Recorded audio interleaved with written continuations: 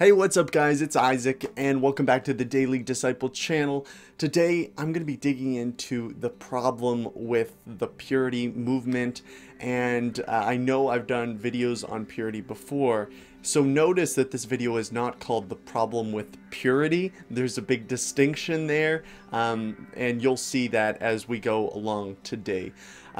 Recently there's been kind of a falling out of a very popular pastor and author, Joshua Harris, who wrote I Kiss Dating Goodbye.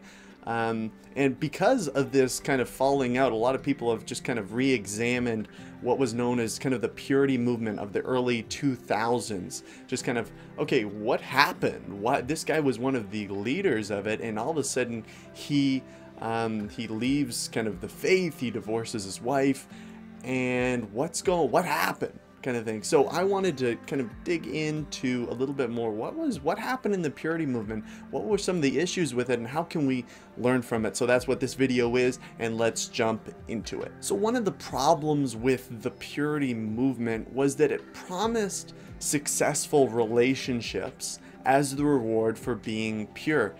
It was more concerned with the seemingly pragmatic benefits of purity, that were supposed to be these idea that, oh, you wouldn't be emotionally hurt anymore and you wouldn't have emotional baggage if you were pure. These were pragmatic benefits that they kind of elevated to the point where they were just kind of launching these off as like, hey, this is why you do this. These are reasons why you should be pure, because then you won't be emotionally hurt. You won't carry baggage. You know, your relationships will turn out well. This is the reward for being pure, is a successful marriage, lots of kids.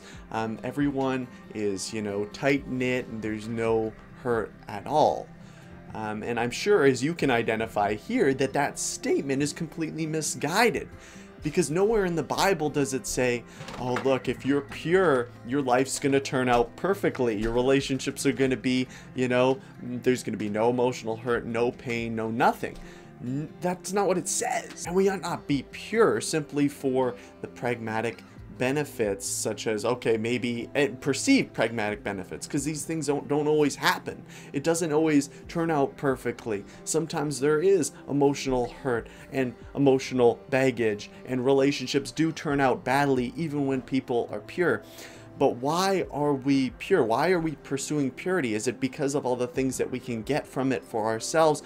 Or is it because it's what God asks us to do in following Him? That's a big distinction, because if we're motivated out of a love for God and a love for others, seeking to do what God has commanded, that we're going to do that. We're going to be pure. We're going to seek purity, right? In our relationships, we're going to seek righteousness and godliness in our relationships because we love God and we love others.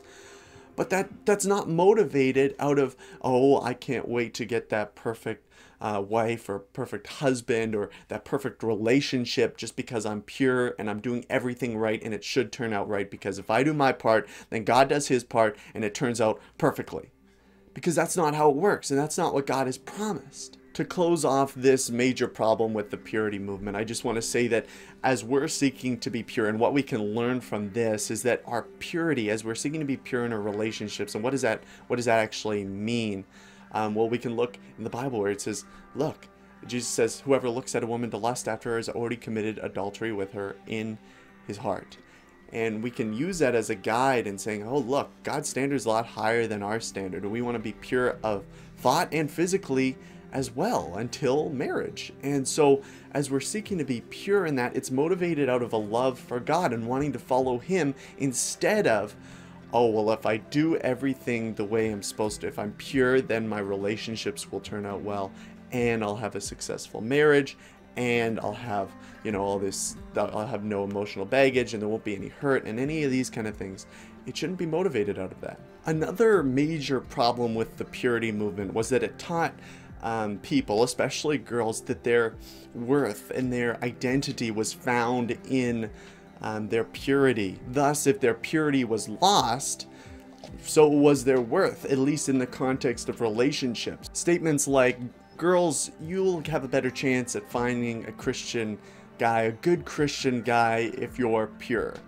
And you can see how disordered that thinking is.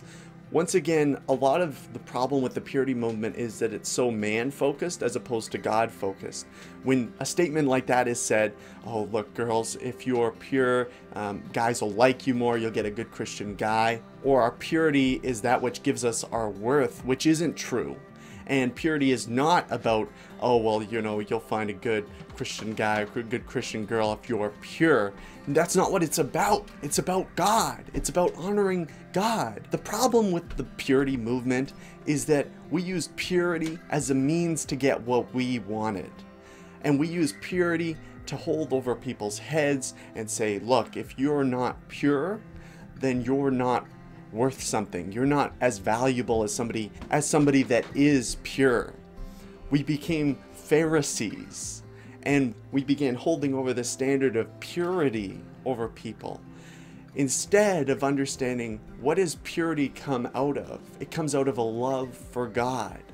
So it's not a matter of law, and it's not a matter of, look, I need to do these things in order for these things to happen in my life. No, it's about, this is what God has commanded. I'm going to follow him because I love him, instead of I'm going to use this thing purity as a means to get what I truly want, a self-centered focus. To just wrap up this idea that our identity or worth is found in our purity, I just want to say that our identity is not found in our purity.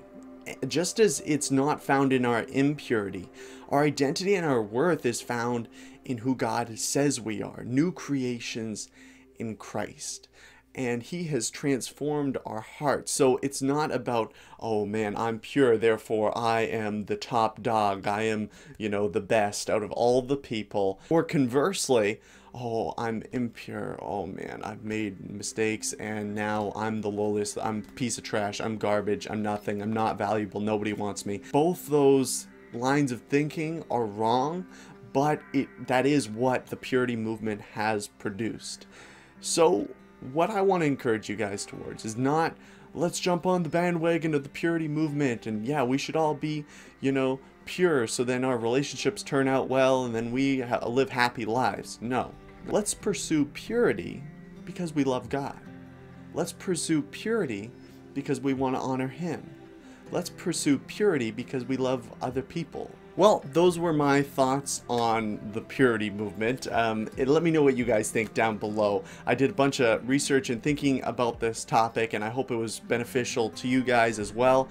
Also, I want to thank all my patrons on Patreon. It is a huge blessing to have any amount of people that are on there, and it's just massive. It just helps do more of what we're doing here and just make better content, make better videos, and it's just a huge blessing. So if you'd like to join that community, head over to patreon.com/daily_disciple and sign up. It's kind of like a membership service. You'll get all sorts of bonus content, including fun monthly videos that I release exclusively to patrons on there, and yeah, it's gonna be fun. So sign up on there. Thank you for everyone who's already on there, and like, subscribe. I don't know if I said that already, and I'll see you next time. Bye guys.